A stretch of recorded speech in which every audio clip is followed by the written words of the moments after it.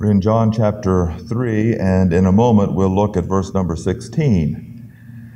But I'd like to explain that this is the first part of a series we're going to have on how God loves and hates man, and how man loves and hates God.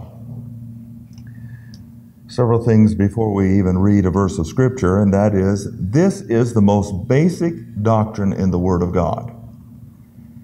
There is none more important. There is none more bottom line than this particular doctrine. This is what it's all about. It doesn't matter what other teaching that you go to in the Word of God. This is actually where you can go back, you can trace its roots all the way back to this particular concept. That God actually loves man, and at the same time, He doesn't love all men. And we need to understand that. Simply because if you go to other churches, they emphasize the so-called love of God to the exclusion of His judgment, His wrath, His hatred, and so forth. And so people get a lopsided view. Now, I realize that you can emphasize the hatred of God as well. His stickler for righteousness, and completely overlook His love. But the problem is, you need to understand that unless you do something to get in His love, well, I thought His love was unconditional. Is it? He loves everybody the same. How come people are in hell? How come He says in His Word that He hates certain people? There are conditions to the love of God, and we're going to see that. And then we're going to see that there are people who live who really do love God. What is that? What does it mean to love God? Is it to gush emotionally and say, oh, I love God? Or is it something more to it than that? Is it just a few cliches that you learn and memorize regarding how much God loves man? Or is it actually doing something in your soul that produces love? After all, the very first fruit of the Spirit is love. But you have to be spiritual then to have love. And that's the whole point. To have love for God is to be born again and to be spiritual. So, as a person, you can love God, you can hate Him, depending on certain conditions in your soul. Now, how important is it to know this? Well, in John 3:16, it tells us that the whole world should know it, because it's the means of everlasting life. For God so loved the world that He gave His only begotten Son, that whosoever believeth in Him should not perish, but have everlasting life. God loves. But you'll also see in this verse that God hates. Those who don't believe perish. God sends to hell those who He hates. Now, how important is it for you? Turn to the book of Romans, chapter 8.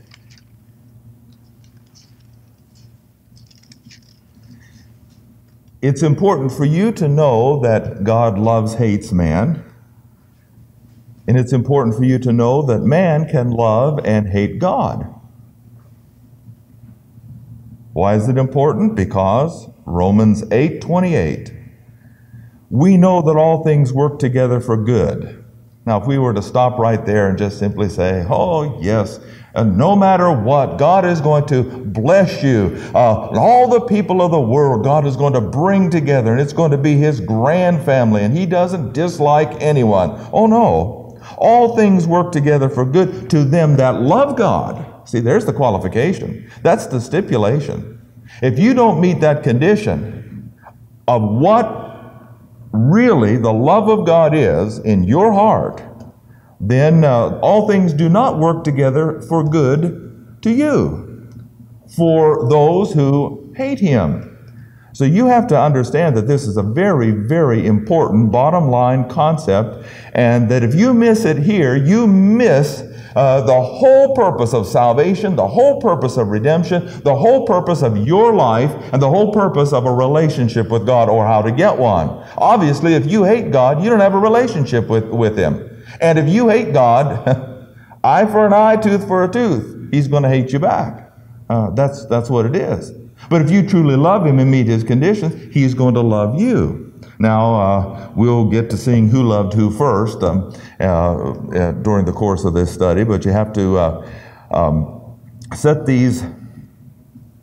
give this background first. All right, two more things regarding this. I believe that this particular subject is the most neglected and confused subject in all of Christendom. And thirdly, and this is a personal note, when I fully realized the implications of this love-hate relationship, the possibilities, the potential, it changed my ministry from one to simply giving a light, milky type of challenge to people, trying to inspire them to live better for God, to one of depth and meat and understanding and deepening and broadening the spiritual understanding regarding the things of the Word. Why? Because Christians who are carnal, Christians who get challenged to get saved every week, are not those who love God. I don't care how emotional they get. I don't care how many file out of the church and say to the pastor, it was good to have been here, because their emotions were stimulated. Oh, it felt good to be in the house of the Lord. Did it? What did you learn? How much of God's knowledge was imparted to your human spirit? How much of it can you recall? Because that's the mechanism by which you truly love God. Emotions are not the criteria for the love of God. Now, the problem with this particular study is that, like with everything else, man comes to the Bible and tries to superimpose his understanding on it. And man loves other men emotionally. Now, that even there is a false premise. Yes, we have an emotional involvement with people we care about, but that's not the reason that we should really love them. That's not why we should really love them. We should love them on the basis of compatibility of soul. I mean, if a person is an atheist and he hates God and he's in our family, do we love them? Well, come on. I mean, here's a Christ rejecter, God hater, vile person. Well, yes, we love them and care about them. But if you allow them to draw you into the vortex of their vicious venom of hatred toward God, then you're no better than they are as far as God is concerned. So this particular business of loving God and so forth is important. Now, in the book of Romans chapter 9, we need to see that the Bible teaches that it's possible for God, I better get a thicker pen here. It is possible for God to, we'll put love on this side and hate on this side, love and hate men. He's going to name them. Now, this one verse in Romans chapter 9, verse 13 is going to dispel, or should dispel, all of the notions that everybody is goody-goody. God is an old man sitting sentimentally on His throne, just up there waiting to bless everybody. Excuse the expression, the old codger's getting a little senile, and he's just tossing out blessings to anyone who'll come his way, and the flowers of His love are being sent down to the earth. Nonsense. You don't know the Word of God. You don't know the angelic conflict. You don't know the hearts of men, are deceitful above all things and desperately wicked. And by the way, your heart and my heart was just like that before we got saved. And were it not for God the Holy Spirit and His filling, our hearts are still that way. We kid ourselves. And of course, we studied that before. But verse number 13 says, it's written, Jacob have I loved, and Esau have I hated. Now, these were human beings. These are human beings that were alive on this planet just like you and me, just like our loved ones and our friends. You see, just like everybody is either a believer or an unbeliever, everybody is either loved or hated of God. It's either or. Now, we can find out from this particular verse how God loves and hates. First of all, the word love over here is agapao.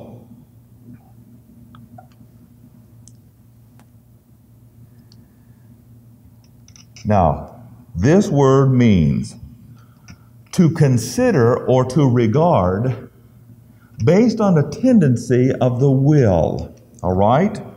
So when God looked at Jacob, he regarded him based on the tendency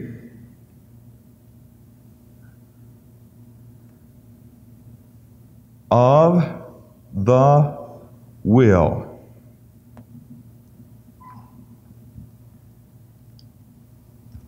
Now, what was going on in his soul that God looked at and considered and loved?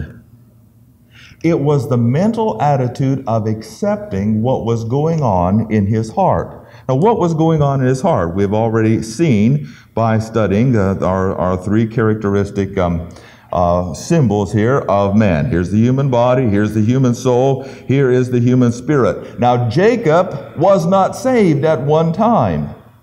But what happened to Jacob? Well, the same thing that's going to happen to Esau over here. We'll see that in just a moment. But God the Holy Spirit came and in common grace gave him an understanding of God. We love him, or we respond to him because he first loved us. Now, what did he do? In common grace, he gave us an understanding of himself. And when we say, God, I want to know you, I want to understand you more than anything else in my life. Now, of course, Jacob, the tendency of the will here is to go all the way from gospel hearing to the age of from God consciousness to the age of accountability to gospel hearing. And in every step of the way, God said to Jacob, boy, I like the tendency of your heart. You are responding to me. Now, response to God is loving him. But response to what specifically? It's a response to his word. If you do not have a consistent response to his word during those times when you just simply do not respond to him or cannot bring his word forward, you must learn his word, you must know it. If you can't respond to his word, at that point you do not love him. See, that's the issue here.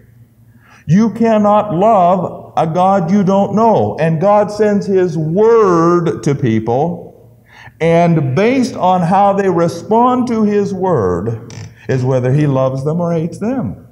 Jacob have I loved. Why? Because every time he gave him this understanding of himself, Jacob said, I want more. And God sent him just a little bit more. And Jacob said, oh God, I want more. I'm beginning to see, I'm beginning to understand, and I desire to know you more than anything else. And finally, at gospel hearing, Jacob said, I believe. And it's that response where God and man come together. And it's at that point where God loved truly, in the full sense of the word, Jacob. But now, note verse number 13 again. It says, Esau have I hated. Here is the word, meseo. Now, this is simply the exact opposite of agapao. It means to consider with reference to the tendency of the will in rejecting. One is accepting what God says and responding. The other is rejecting and reacting. I'll not have this man to rule over me. I don't want what God has for me. And so God simply says, okay, that's fine. I'm looking into the soul of Esau right now, and I sent him a basic understanding, common grace of me. And every time I sent him a little bit of light, men loved darkness rather than light because their deeds were evil. Esau's an evil man. He hates me, and therefore I hate him. Simple as that. Now, the importance of learning this is that You've been living your life on this false premise that God loves you because you're such a sweet and nice person. Oh, you've just been so good that you just can't stand yourself. You look in the mirror and it's just dripping with sugar and honey and everything nice and so forth. And you go out and people like you and it's the hail fellow, well met, great personality. It reminded me the other day, John Kellogg, Pastor Bill Kellogg's son from Mill Road, called me up and wanted to know if we wanted to join in with their camp out at Camp Reveal. And I got to talking with him and said, well, no, we're sending our kids down to the Bill Rice Ranch this year, maybe sometime in the future, a couple, 3 years down the road. Maybe we can join you and so forth. I got to talking with him and I found out that he graduated from the Word of Life Bible Institute up at Scroon Lake, New York. And that's where my friend Jimmy DeYoung went. He went down to Tennessee Temple, then went up there to teach. And Jimmy DeYoung was a real salesman. I'll tell you what, he could sell sand to an Arab, water to a sailor. But he's all mouth and he's real loud. And if he came into the room, everybody would turn because he makes his presence known. And everything to him is super and fantastic. Man, this is great. And he's always trying to build up enthusiasm and stir things up and get things moving. And I was reminded of that because this Pastor John, the youth pastor there, every time I would say something, he would say, super. Oh, that's fantastic. Jimmy DeYoung revisited. He's been reincarnated, resurrected. He's not dead yet, but anyway, what does that matter? There are super salesmen that are unsaved. What have they accomplished? They make the sale? Yeah. What are some of these people trying to sell? They're trying to sell themselves, that they're really something other than what they are and try to stir things up, make things happen, get things. That's nonsense. It has to happen in your individual soul. If you don't have it, it's not there. No matter if some guy gives you an emotional message and causes you to get in your purse and in your wallet and give. It's like the fellow Burklow that's been in the news. You've been following that? I knew he was wrong when he would take some of these doctors' wives around to the various stores, and we know of one, and this guy would say to them, I want 100 pairs of sandals. Out with a credit card. Now, you don't have to have too much discernment to understand that this dude is not for real. He might talk a good ball game, but all he wants is a little bit of money to the tune of $205,000. But they thought that their giving this man money in this way was showing their love for God. And again, it's nonsense. All right. The point is simply this. In your soul, you either love God by responding to Him through the Holy Spirit and His Word, or you hate Him no matter what kind of false face you have on. Now, the point is this, that God reciprocates. That's a doctrine that we could apply here. Eye for an eye, tooth for a tooth. Wisdom in the book of Proverbs says, I love them that love me. They that hate me love death. And that's what God does. So it's plain and simple, it's black and it's white. All right. Now one more thing we want to note about this particular concept here is that both of these words are in the constative aorist. Now what the constative does, it takes a point and it looks down the road here to another point, and we talk about the duration of an action. All right? So here Jacob has come to the age of accountability, and the duration of the action, every time he was brought to an understanding of the person of God, every time God revealed Himself to him, every time He gave just a little bit more of an understanding and His Word, Jacob responded positively. And God says, I love him. That's the tendency of his heart, to want to know me through my Word. Now, on the other hand, every time God tried to get through to the duration, or in the duration of Esau's life, Esau responded negatively. And that's how God viewed them, And that's how he loved them. All right, come back with me now, if you will, to the book of Exodus. Exodus chapter 20.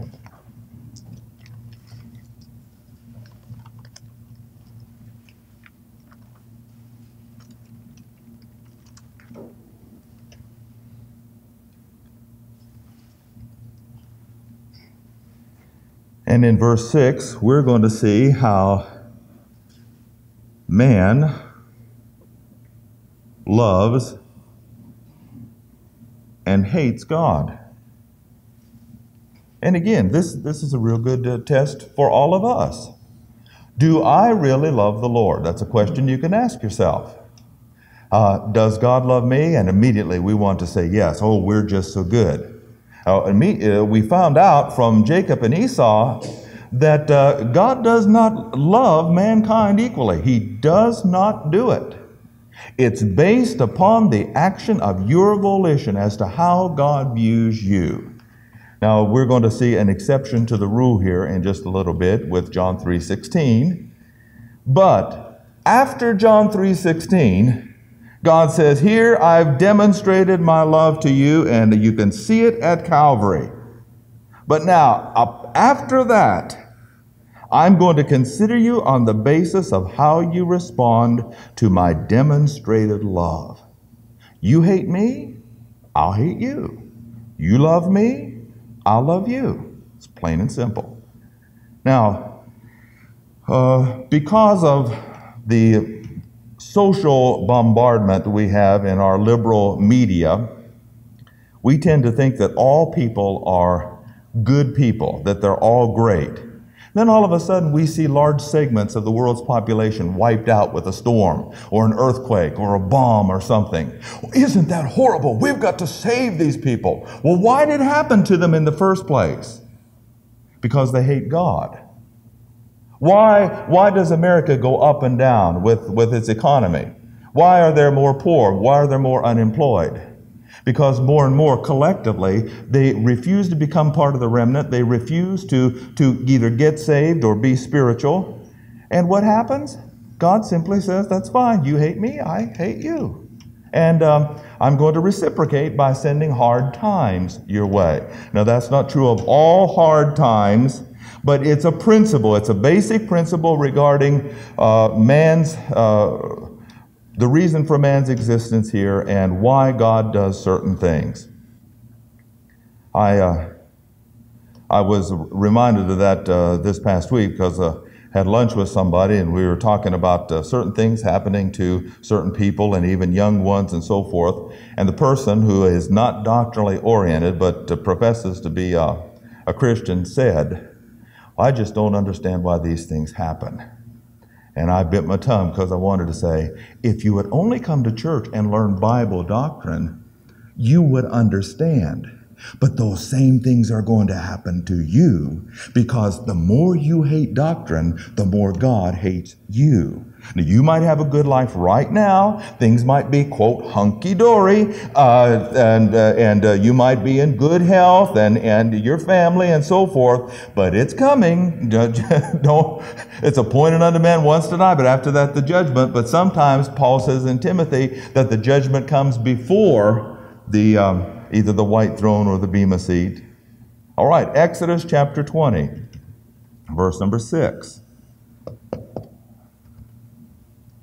He just said, thou shalt have no other gods before me. All right? He said in verse 4, not to make any graven image or any likeness of anything that is in heaven above, earth beneath, or water under the earth. Don't bow down to them, nor serve them. For the Lord thy God is a jealous God. He first loved us. And when we spurn his love, scorn his love, reject his overtures of love, reject the fact that he has made provision for us, he simply turns it around and hates us. All right? Verse number 6. And showing mercy unto thousands of them that love me. But now note the next phrase, and here's the answer. Here's the answer for your life. Here's the answer for why a pastor who loves his people has ridden the trail of attendance and faithfulness. You can't love God without knowing His Word. If you've never learned it through the means that He provides for you, you cannot keep His commandments. You're out there in the workplace, and certain views come your way, viewpoints. You're called upon for an opinion. You're called upon to do a certain thing. If you have no scriptural reserves, you fail right there. And where you get out of fellowship is the point where you start hating God. And by the way, that's the exact point where He starts saying, well, look, if you're not going to love me, I'm not going to love you. And He starts sending discipline your way. Now, I'm not saying that God is going to immediately judge you in a very severe or harsh way, but He is going to start bringing to pass certain pressures to bear to get you back in fellowship. But if you harden your heart, the more you harden your heart, the more He begins to dislike your life. Pauline, verse of Scripture concept, they that are in the flesh cannot please Him. How do you love God? It's through keeping His commandments. Verse number 6. That's how man loves God. Keeping them, as we saw, though, with the whole heart. The word love here is the word ahab, and it means literally to have a total affection for, with the whole heart, or perhaps more specifically, to be occupied with. Now, we get this from this particular concept from human nature, a human happening, I should say. Not from the old sin nature, but a human happening. When we're young and so forth, and all of a sudden we meet the so-called right person, what happens? Well, you become occupied. School loses its value. Your parents can't get anything out of you by way of chores because you're constantly thinking about this person. That's something that happens to young people around the sophomore age and so forth and onward. What has happened to that person? Well, they're occupied with another person. But in this particular case, the occupation comes with God. I want to know Him. How do you know Him? Through His Word. And it's as you become occupied with His Word that you become occupied with God. And occupation with God is loving Him. You cannot love God emotionally. It must be, first of all, academically. You have to know Him. And the only way you can know Him is through His Word. Now, on the other hand, it says in verse number 5, I, the Lord thy God, am a jealous God. Now, jealous is the concept of God loving us and demanding our attention, but visiting the iniquity of the fathers upon the children unto the third and fourth generation of them that hate me. Now, the word hate, sane, and it means, again, just the opposite. We had meseo and agapao. We have ahab and sane, and it means to reject totally.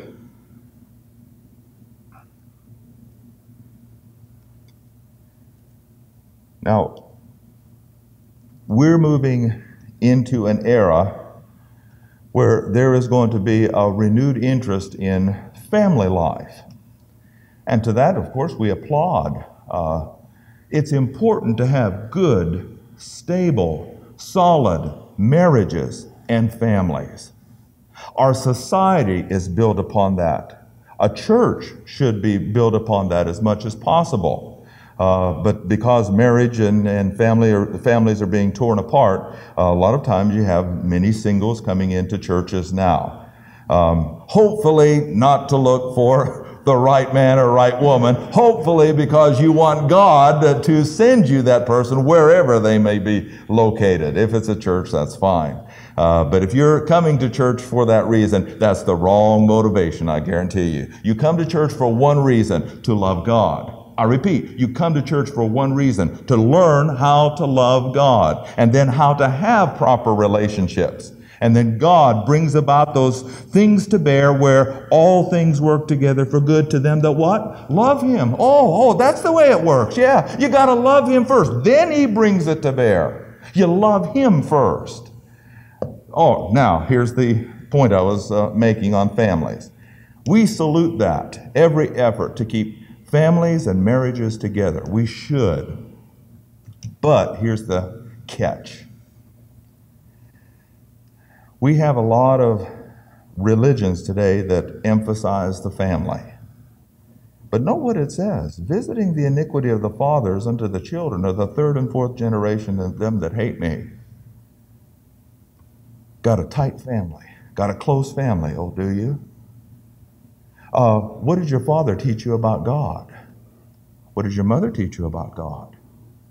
Or when God came your way and said, look, I don't care what anybody else does. Yes, you honor your father and mother, but you're not theirs, you're mine. And I give you an understanding of me to have a relationship with me. What do you do? What do you say to God? God, my parents are more important than you in my life. God, my spouse is more important than you in my life. Lord, my kids. Oh, we've got to have a good family, so every weekend we're gone from church. And because entertaining my kids is more important than getting them the knowledge of the Word. I'm telling you that God visits that iniquity to them that hate Him. You're not doing your kids any favors by keeping them out of church. You got to get them there and get them there again. They fuss and fume. It doesn't matter. You stand up to them and you stand for the Lord. That's right. And I guarantee you it'll work. I guarantee you that when they're old, they'll not depart from it. Or they might stray for a little while, but you stand your ground for God. And when they're old, they won't depart from it. Otherwise, you as a parent are contributing to the hatred of God toward them and their hatred toward God Himself.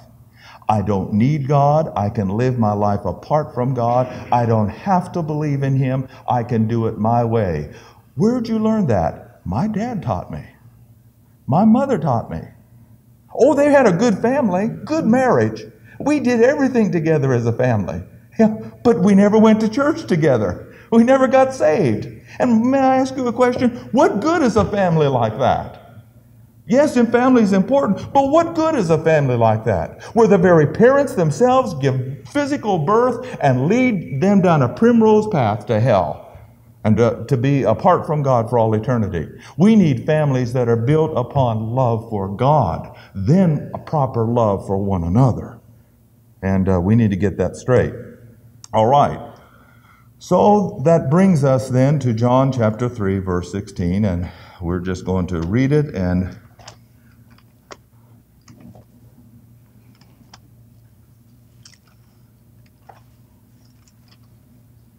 make a comment and come back to it, using it as our springboard for the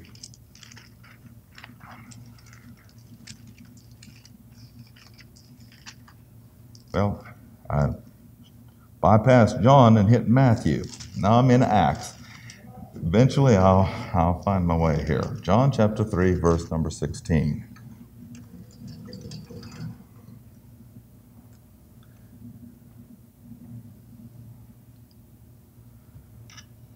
Now again, just before we read this particular verse and end our time together, if there's somebody who misunderstands what I just said about the family, then I'm sorry for you. I pity you. Of course, families are important. Solid marriages, devoted, committed to one another, are important. And we would applaud that. We would teach it. I mean, after all, we spent, about 6 months on RMRW, right man, right woman. Even then, this interesting thing, I caught flack over that. right man, right woman concept, and yet it's taught in the Word of God. And people just simply do not understand. It came from certain folks who don't want to be committed to their spouses. Well, that's neither here nor there now. But you catch flack on that kind of nonsense. On that kind of good doctrine. Theirs was the nonsense, not mine. Verse 16. And this is where we're going to take up in the after service. For God so loved the world that he gave his only begotten Son, that whosoever believeth in him should not perish, but have everlasting life. Verse of scripture that you all probably know off by heart, because most pastors quote this more than any other verse. You would get it by rote if you didn't get it by any other means. So anyway, you know this. But might I say that it doesn't say in the Greek what it says here in the English, as beautiful as it is and as useful as it is to us. When we start in the after service, you're going to see that both the love and hatred of God are mentioned in this verse of Scripture.